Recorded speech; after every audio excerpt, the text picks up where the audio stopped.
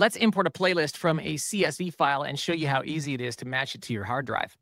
Go to Crate Builder, click Import a File, give your crate a name like Smith Wedding, click Browse to find the CSV file, upload it to Crate Hackers, and make sure it only has artist and title columns. If the artist and titles are reversed, you can flip that by reversing the mapping. Also, make sure to clean up any weird characters, no emojis, or extra punctuations. The cleaner the text, the easier it will be to match. Click Next. Now here's where it gets real. Crate Hackers is going to search your local music for matching files. It checks your hard drive fast so you don't waste time re-downloading what you already own. You'll see the exact path if it's found. If it's not, we'll suggest places on where to get it, but only if you don't own it. If something's missing, don't panic. You'll see options from pools, streaming, cloud crates, but first, always start with your hard drive. So you just took a CSV and you turned it into a real, usable, performance-ready crate, all while keeping your files organized.